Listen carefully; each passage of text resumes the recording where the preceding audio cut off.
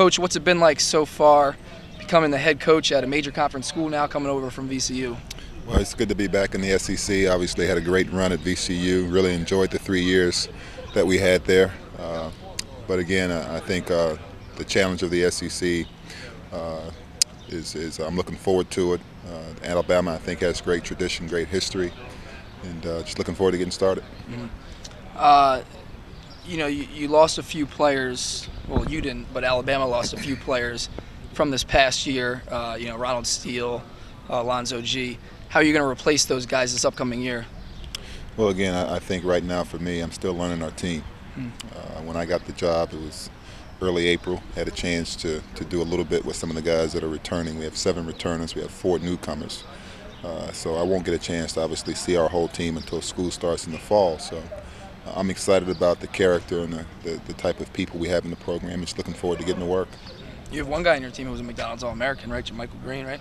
Yeah, JaMychal was a McDonald's All-American. Had a chance to work with JaMychal last summer with the USA team, the under-18 team. He's a great kid, great competitor.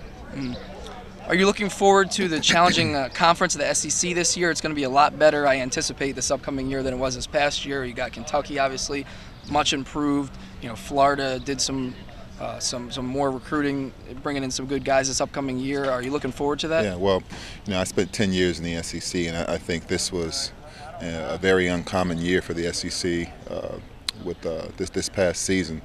I think traditionally you're dealing with one of the best conferences in the country, so I see no reason why that wouldn't be the same this year. We got a lot of good players back, obviously, as you mentioned. There's been some changes, obviously, in my situation at Kentucky. I think you got great coaches in the league, so we're looking forward to an exciting year. Do you think that'll help you out a lot, that you were at Florida under Billy Donovan? Do you think that will help you as far as scouting the other teams in the SEC? I think my 10 years there, familiarity with the league, obviously there's been some changes coaching-wise, but there are also some of the same coaches that were there during my time there. So I'm hoping it does, but at the end of the day, you got to compete. You got to put your team in position to be successful. All right, thank you, Coach. Good luck this season. Thank you.